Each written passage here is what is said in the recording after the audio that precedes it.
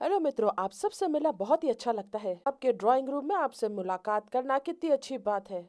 और आज मैं थोड़ा और पढ़ूंगी विजन ऑफ हेवन 2 में से। इस किताब का भी छपना और प्रसारित होना बाकी है इस भाग में। और इसका नाम भी उसी संदेश के समान है, पिता का दिल उन लोगों के लिए जो दबाव में जीवन जी रहे हैं और उसे पुकार रहे हैं और पूछ रहे हैं क्यों। वो रो रहे हैं लाजर के समय के समान, पिता आप जल्दी आए, आपको देर क्यों हो रही है। हो सकता है आप में से बहुत ऐसे ना हो, लेकिन मुझे लगता है कि आप में से बहुत से ऐसे लोग हैं जो पुकार रहे हैं, जैसे लाजरस के समय हुआ, आप इतना देर से क्यों आए। और मुझे लगता है परमेश्वर के पास बहुत ही जरूरी संदेश है, और इसलिए इस विषय में मैंने अपनी पुस्तक में लिख लिया। वो मुझे जगाते हैं और उन्होंने कहा, वेंडी अगर तुम वहाँ होती, सोचिए जब लाजर की मृत्यु हुई थी तब हम सब अगर वहाँ होते और मैं इसे आपके सामने पढ़ना चाहूंगी, तो हम सब मिलकर क्या करते। सोचिए क्या कर सकते थे। शायद हम थोड़ा रोते भी। हमारे पास खबर आई है कि लाजरस मर चुका है और हम कहते हैं कि आपातकालीन स्थिति आ चुकी है। आपातकालीन स्थिति, जल्दी चलो, जितनी जल्दी हम चल सकते हैं। और अगर आज के समय में ये हुआ होता तो कुछ ऐसा दिखाई देता। चेले बहुत ही हड़बड़ाए हुए हैं, अपने आईफोन पे लगे हैं। वे कई फोन कॉल ले रहे हैं। आप सोच सकते हैं, फोन आ रहे हैं और जा रहे हैं। हमने यीशु को बीच रात में ही उठा दिया है और उसके प्लेन के टिकट भी बुक हो गए हैं। नजदीकी हवाई अड्डे तक पहुंचाने के लिए कार भी तैयार है। यीशु का सामान भी बांध दिया गया है। और फिर सोचिए, यीशु मुड़ते हैं और कहते हैं, मैं कहीं नहीं जा रहा हूँ। और अभी अभी तो उसके मित्र की मृत्यु हुई है और चेले वहाँ है। और हम भी यही सोचते, यीशु का मित्र मर चुका है और ये जा क्यों नहीं रहे हैं। वो लाजरस से प्रेम करता था, हम जानते हैं। हो सकता है मरियम और मार्था भी फोन पर हो, और हो सकता है उस समय कहना पड़ता मार्था और मरियम से भी कि यीशु नहीं आ रहे हैं उस समय। ठीक है, हमारा दिल थोड़ा विचलित हो जाएगा और हम गड़बड़ा जाएंगे। हम कहेंगे कि ये तो बहुत ही देर हो गई है, क्या इसे कोई परवाह नहीं। अब हम मार्था और मरियम को क्या कहेंगे। और पिता आपसे यही कहते हैं, मेरी प्रिय संतान से कहो, मैं उन्हें दोषी नहीं समझता। आप उसे पुकार रहे हैं, इसके लिए वो आपको दोषी नहीं समझता। कि तुम अपने पिता को पुकार रहे हो उस प्रश्न के साथ क्यों, जब आप महसूस करते हैं कि आपको धकेला जा रहा है, तो आपकी सहन से बाहर है। इस बदलाव के समय में आप कह रहे हैं, अब्बा पिता आप क्यों देर से हैं, आप काम क्यों नहीं कर रहे, क्यों देर से हैं आप। आपको लग रहा है आपकी स्थिति बिल्कुल लाजर के समान है और सारे वादे मरते जा रहे हैं, और ऐसा लग रहा है कि उनमें से कुछ तो बिल्कुल ही मर चुके हैं। पिता क्या आपको मेरी वो आपातकालीन स्थिति दिखाई नहीं दे रही, आप काम क्यों नहीं कर रहे। पिता ने कहा, और इस बात से मैं बिल्कुल चकित रह गई। मेरे अति प्रिय, मेरे एक लौते पुत्र ने भी मुझसे ये प्रश्न किया क्यों, उस क्रूस पर। और मेरी बहुत सारी संतानें भी आज मुझसे यह प्रश्न पूछ रही हैं क्यों, आज इस बदलाव के समय में, और वो दोषी महसूस कर रहे हैं। और पिता ने कहा, मेरी प्रिय संतान, मेरा प्रेम तेरे लिए इतना महान है, मैं करुणा का पिता हूँ। तुझे समझते समझते मैं कभी भी थकता नहीं हूँ। मैंने तेरे हर एक अंग को बनाया है। तेरी माता के गर्भ में तू मेरा सपना है और तू हमेशा से मेरा सपना रहा है, इसलिए मैंने तुझे रचा है। पिता यही कहते हैं, मेरे प्रिय, हर एक परिस्थिति में शत्रु को पहचानना सीख। वो भाईचारे का विरोधी है और वो झूठ का पिता है, तेरे दिल को दूषित करने वाला। मैंने अपने प्रिय पुत्र को उस गत्समनी के बाग में कष्ट और पीड़ा में रोते और पुकारते हुए देखा है। उसका मन इतना आघात था कि उसके पसीने में खून बह रहा था।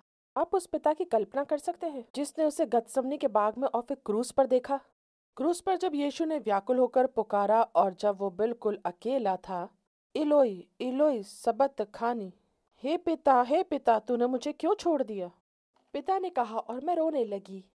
यीशु का वो प्रश्न क्यों बहुत ही गहराई से निकला था, बहुत ही कष्ट और पीड़ा से भरे उस अकेलेपन में। मैंने उसकी ओर देखा और मैं रोने लगा, क्योंकि मैं उससे प्रेम करता था और आज भी करता हूँ। पिता ने कहा, मेरी प्रिय हताश संतान, मैं तेरी ओर देखता हूँ और मेरा दिल तेरे प्रति दया और करुणा से भर जाता है, क्योंकि तेरे आत्मा के शत्रु ने तुझे बोला है कि परमेश्वर से प्रश्न करने का अर्थ उससे शत्रुता करना है। लेकिन मेरी प्रिय संतान, वो प्रश्न मेरे पुत्र के प्रश्न के समान था। उस पीड़ा में आपके सांसारिक विचार से तुम पूरी तरह से समझ नहीं सकते।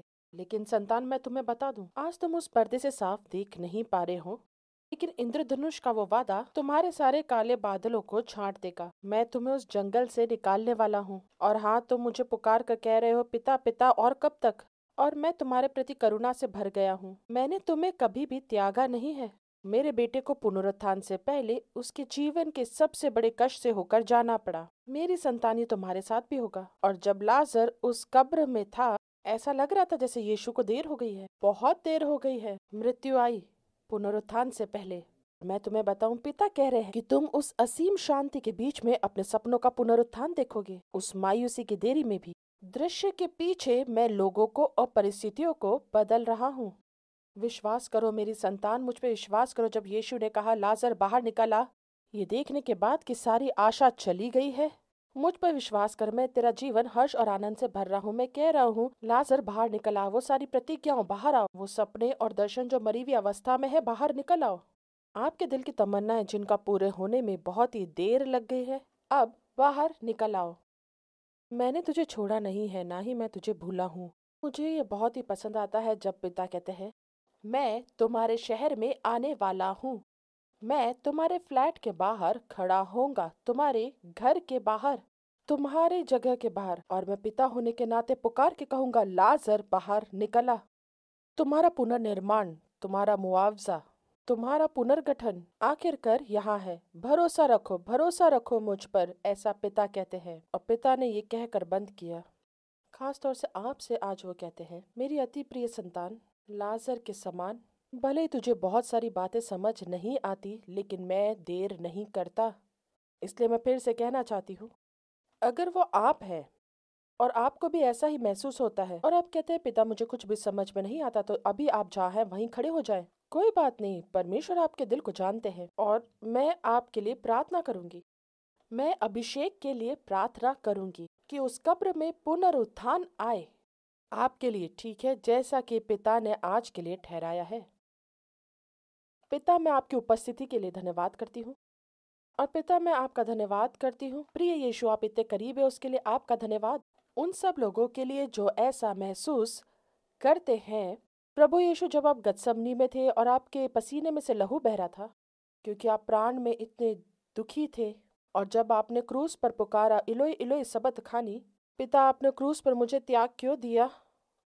और वो तो आपके पिता थे जो आपको इतना प्रेम करते थे। आज आप इन दिलों के भी बहुत ही करीब है। इसलिए पवित्र आत्मा, इस समय हम आपकी उपस्थिति और महिमा के लिए आपका धन्यवाद करते हैं। आपकी महिमा और आपकी उपस्थिति के लिए, आपके दिलासे के लिए। प्रिय पवित्र आत्मा, आपके दिलासे के लिए मैं आपके दिलासे को मुक्त करती हूँ। मैं प्रभु यीशु मसीह के नाम से आपके दिलासे को मुक्त करती हूँ, उन सारे घर के कमरों में और रसोई में भी, और सब देशों के उन लोगों के दिलों में भी, पूरे संसार भर के देशों में। और पिता, बस हम आपका धन्यवाद करते हैं और हम कहते हैं कि राज्य, आदर और महिमा आप ही का है, आपके जैसा और कोई नहीं। और पिता, जब आप ये कहते हैं पिता कि कब्र के उस दरवाजे को खोल दो, मैं यही हूँ और अभी मुझे देर नहीं हुई है। पिता, मैं आपका धन्यवाद करती हूँ इस समय कि पिता आप आके खड़े होंगे हर एक उस घर के दरवाजे पर जो आज यहाँ हमसे जुड़े हैं। और पिता, मैं आपका धन्यवाद करती हूँ पिता, जैसे आप अपने उस सामर्थी दाहिने हाथ को उठाते हैं, पिता आप अपने सामर्थी दाहिने हाथ को उठाते हैं और पिता आप कहते हैं कि मैं कब्र पे पड़े उस पत्थर को लुढ़काता हूँ, जैसे मेरे प्रिय पुत्र यीशु ने उस कब्र पे से उस पत्थर को लुढ़का दिया जिसमें लाजर था। और बिल्कुल वैसे ही जैसे मैंने अपने पुत्र को मुर्दों में से जिलाया, पिता मैं आपका धन्यवाद करती हूँ कि इस समय आप जीवन को उन वादों पर फूकेंगी जो वादे इन प्रिय जनों के पैरों में रखे हैं। पिता मैं धन्यवाद करती हूँ कि आप जीवन को फूक रहे हैं रेगिस्तान में पड़ी उन सूखी हड्डियों में। पिता हम बस आपका धन्यवाद करना चाहते हैं पिता।